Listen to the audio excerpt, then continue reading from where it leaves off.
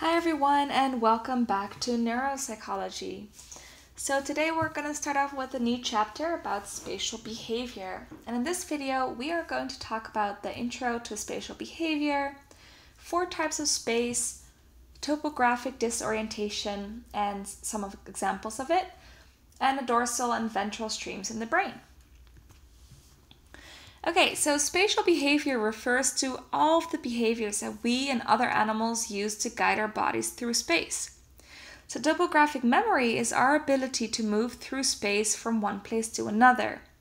So this comes from the idea that movements take place between and also in relation to points or objects that are spatially distinct. So the word topography refers to map making. And scientists O'Keefe and Nadell have stated that as we or other animals, as we travel, we create these brain representations of the environment in our head in the form of a cognitive map. So we then use these maps to guide new trips through the same environment. The idea is that when we use these cognitive maps, we use them to navigate in space, which makes sense because these maps offer simple representation of a lot of information. So imagine your house. So I got this picture of the internet. It's a very simple house. But imagine your house and imagine what it looks like. Could you abstractly draw out where your kitchen is or where your bathroom is and how to navigate to them or through them from where you're sitting now?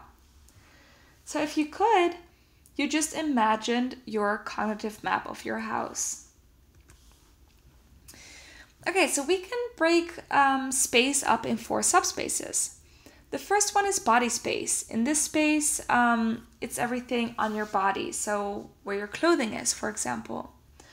Another subspace is grasping space, and this is a space closely around your body, so everywhere where you can grasp with your arms or where you can move your legs into.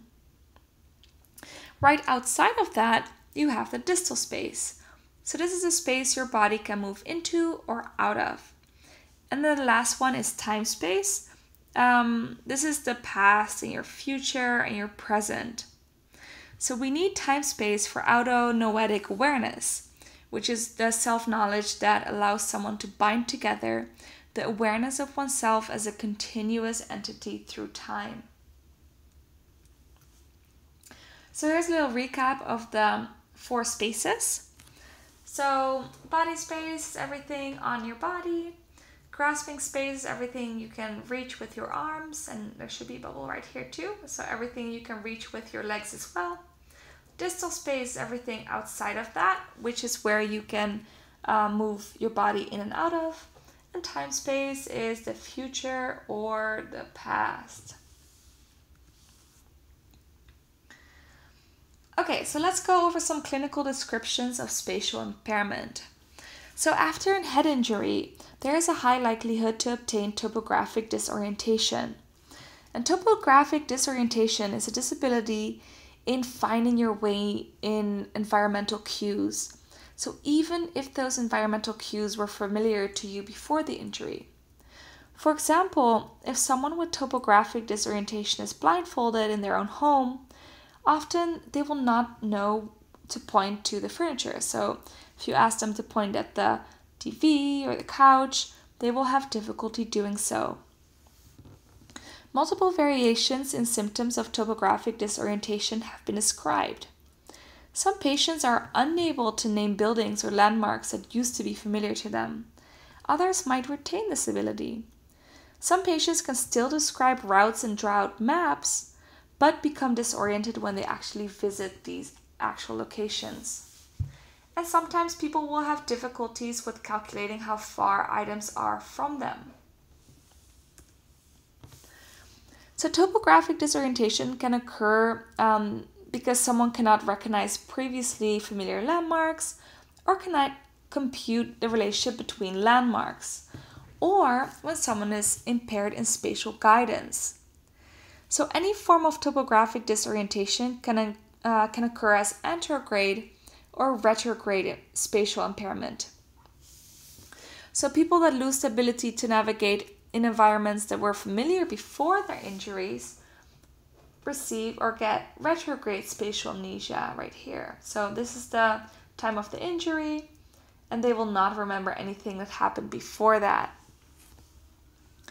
People who can still navigate in environments that were familiar but cannot navigate in new environments have anterograde spatial amnesia. So again, this is the time point of the injury. They remember everything before. They just cannot make new memories. Sometimes patients have both retrograde and anterograde spatial amnesia. So let's go over some examples of selective deficits of topographic disorientation. So these are 5 examples that I wanted to go over. So egocentric disorientation, heading disorientation, landmark agnosia, anterograde disorientation, and spatial distortions.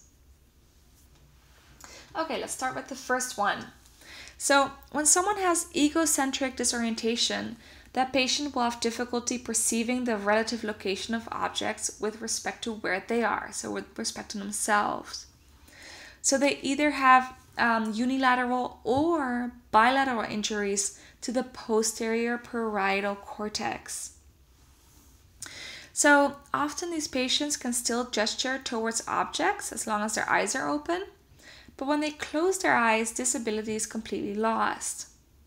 So people with egocentric disorientation will have impairment on a lot of visual spatial tasks as well. So for example, they will have impairments on rotations, or mental rotation. So for example, to imagine a dice rotating in your head, they will not be able to do this. They will also have difficulties in judging distances between objects. Okay, the next one up is heading disorientation. So here, patients are unable to set a course to where they want to go, even though they are able to recognize landmarks and often recognize their own location. So you can kind of describe this as not having a sense of direction. And often this injury or this condition is associated with injury to the right posterior cingulate cortex. Okay, third up is landmark agnosia. So when someone has landmark agnosia, they are unable to use environment features to orient themselves. So they can recognize, for example, a house or a church, and they often do not have a deficit in perceiving environmental information, but they cannot use a particular environmental cue, such as a church, to guide their movement. So the lesion that is often associated with this is a bilateral or only on the right side of the medial aspect of the occipital lobe, so all the way in the back of the brain.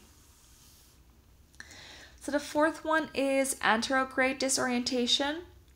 So here patients have no problem navigating in formerly familiar environments, but they experience difficulty in novel environments because they have an inability to learn about unfamiliar objects just by looking at them. So if you show a novel object and then a couple seconds later you show them a bunch of objects including that novel object, they will not be able to select that novel object they previously saw. However, in contrast, they are able to recall auditory and tactile information that is novel, so they can identify touch that is new. And damage to the parahippocampal gyrus on the right side is often associated with this condition. So the parahippocampal gyrus is next to the hippocampus. And then the last one I wanted to talk about are spatial distortions. So people can experience a variety of distortions in spatial perception. So for example, they can see themselves as too small or too large relative to their spatial world. So it's kind of like Alice in Wonderland and how she felt after she ate those magic cookies.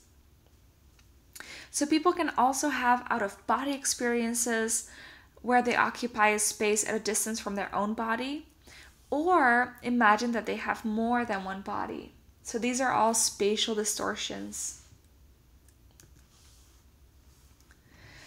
Okay, so here's a slide with a table with everything I technically just said. So we went over these four and spatial distortions. It's just not on here. So you have egocentric disorientation, often associated with the lesion of the posterior parietal cortex. And here patients are unable to represent the location of objects with respect to self. So in heading disorientation, often associated with the lesion of the posterior cingulate cortex. Here people are unable to represent direction of orientation with respect to environment. Landmark agnosia, often associated with lingual gyrus. Here people are unable to represent appearance of prominent landmarks. And anterograde disorientation, often associated with the parahippocampal gyrus. And here people are unable to learn new representations of environmental information. So people with egocentric disorientations also have problem with mental rotations. So for example, rotating a dice in your head. Heading disorientation can be easily remembered by thinking of no sense of direction. And landmark agnosia, people can still recognize a church, but they can't use it to navigate. And with anterograde disorientation, they have difficulty in navigating in new areas, but not old environments.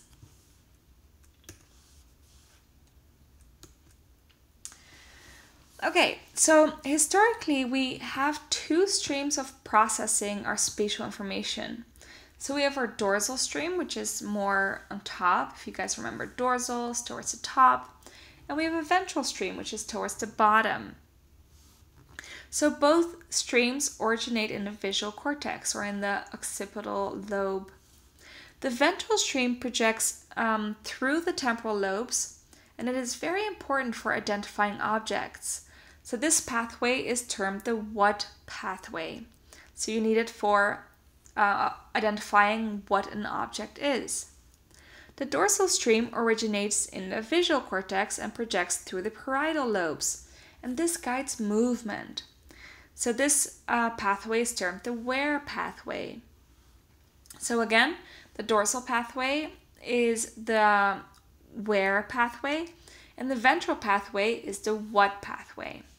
So in the end, all this information will come together in the prefrontal cortex, and that's where all this information is combined.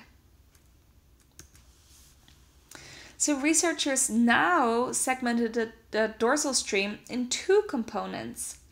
So the idea is that information from the visual cortex projects to the parietal cortex, and from there it then sends information to three sites. So either to the premotor cortex, the prefrontal cortex, and the medial temporal lobe. So instead of two streams, there are now three streams. So the premotor and parietal lobes organize visually guided actions, and the prefrontal and parietal lobes play a role in spatial navigation, and then the medial temporal and parietal lobes play a role in spatial memory. So patients with damage to the frontal lobes, they will fail to show any signs of vision even though their visual system is still intact. Premotor and motor cortices that are organizing movements and locomotions, so for example bringing your hand to the mouth or avoidance movements, that all comes from your premotor and motor cortices. And then if the hand area of our motor cortex is disconnected to the visual centers, you will not be able to use your hands to locate and pick up food. Okay, so this was the last slide, and this is the end of this video, and I will see you guys back soon for the next video.